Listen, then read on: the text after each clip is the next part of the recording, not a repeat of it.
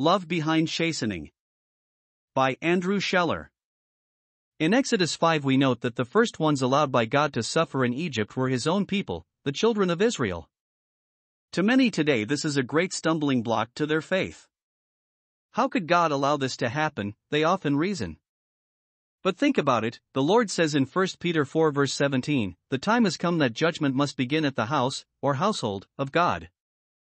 Would it be a loving thing for God to permit his own to become enamored with and comfortable in a corrupt, fallen world, where even creation itself groans awaiting redemption? Romans 8 verses 19 to 23.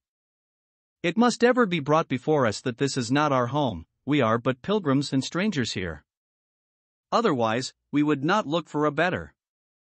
The best thing for the Israelites in Egypt was for them to want to leave it. This would never have happened if God had given them ease and comfort there. Beloved, despise not thou the chastening of the Lord, for whom the Lord loveth he chasteneth. Hebrews 12 verses 5 and 6.